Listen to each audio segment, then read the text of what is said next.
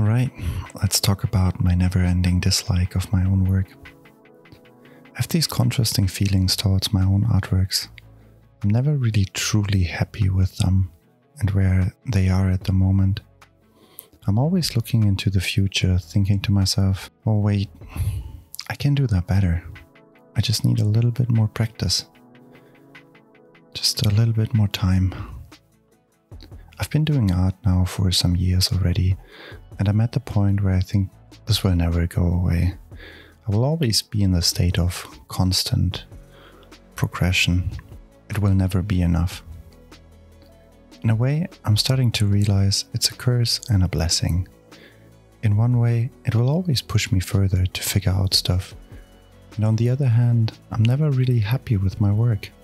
Of course, I'm happy with my work, as in the joy of creating something, the sense of accomplishment, looking back at the body of work that I produced, and even how they turned out to be. Just looking at them makes me happy. But I'm always thinking further as well, thinking of the next step and why this work is hopefully worse than the next one, or how I can make the next one better.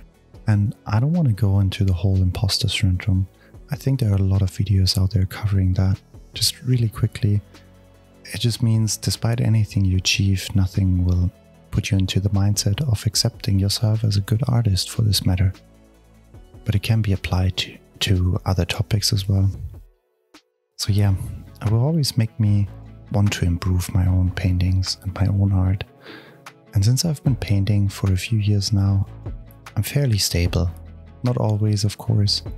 I guess no one really is. But I'm fairly stable with my sense of self-worth, or at least I think that at this time, who knows, right? So even though I have these contrasting feelings that make me feel like, oh, I kind of don't like this and I think I could do better, there's this very secure feeling inside of me that lets me be judgmental towards my own work. In a way, I think with the years, there comes this sense of security. And first of all, no one is their art.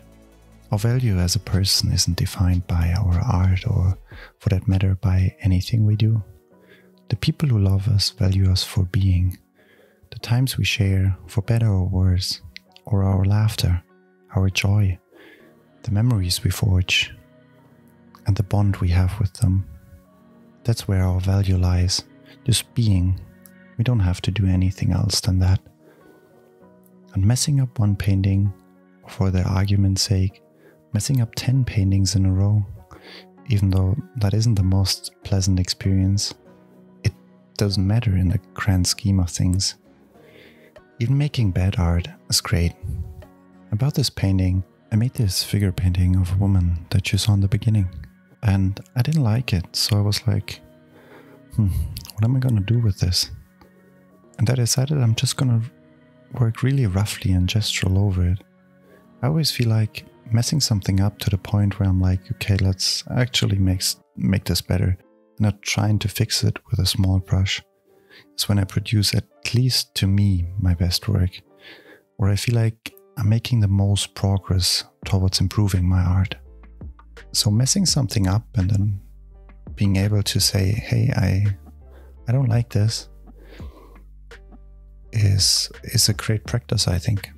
Because I don't know, if you're making art and you're following some artists, you might only see like a spark of what they're doing. And making art, there's so much going on. You don't see already the countless reference photos. Some, at least I go through, right? I'm taking videos even usually just so I can go back and forth between the frames, so I can choose the right one that I feel like is what I want. So you don't even see how a lot of artists just, I think most of them actually just, there's this huge body of work behind producing one work. You haven't even touched paint at that point, right? But then just messing an artwork up is completely fine. It's good even. But in case you ever feel stuck, you might want to check out this video.